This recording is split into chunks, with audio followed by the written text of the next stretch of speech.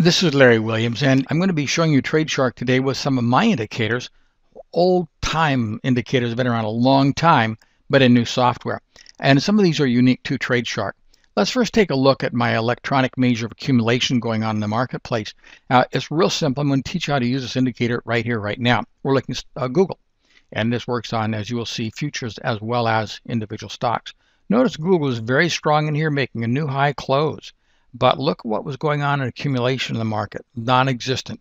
Accumulation should match price action, and on this rally, there was no accumulation.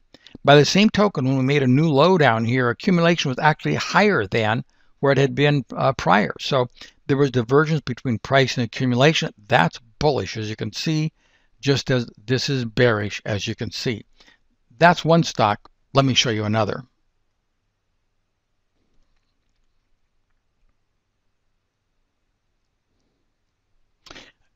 Now we're looking at IBM. Again, notice what happens on this little rally. It looks like a very impressive rally. Price literally fell out of bed. But the underscore view, the X-ray view of the market, of my accumulation work, showed there was virtually no buying on this rally at all. It's no wonder it fell out of bed that much. Then IBM starts to rally. Why? Well, look at the big divergence between price action and accumulation. A lot of accumulation came into the market here, a little bit of a pullback. We're under accumulation in this market. It's time for it to rally, and it did. Accumulation is much stronger than price, and of course, we get a rally. That's stocks, but it also works in futures. Let me show you a couple right now. Soybeans have had one powerful move in May of 2013. Look what set it up. Look how price is much weaker here. It's back into these old lows, but not our accumulation technique. It's very, very bullish in the market. Just as before the big sell-off, price looked strong in this area, but the underpinnings, the accumulation of the market showed no. It was quite weak, and we would expect a decline in the marketplace. That's how markets move. We can get an inside view into what's going on.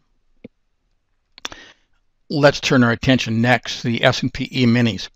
Again, you can see the divergence that sets up between accumulation and price action, especially here. My gosh, markets look strong, price was, but price can be so deceptive.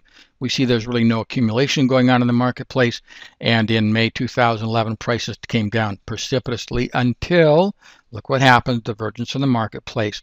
Going back to those old lows, new lows, but there's accumulation coming into this market, and we rally. What a great tool this has been. By now, I'm certain you can spot the signals yourself. Here's a case of gold making new highs, but there's no accumulation. You would expect the market to decline, and it certainly did decline in late 2012 and almost all of 2013, the first half of the year. By the same token, this big rally that we saw in gold, what triggered it? Well, look what's going on in the marketplace. Price is weak in here. Accumulation is much stronger. Even on pullback, we see more accumulation coming into the marketplace until the market goes under distribution. So if you want an inside X-ray view of the marketplace, I can't think of a better place to find it than right here on TradeShark.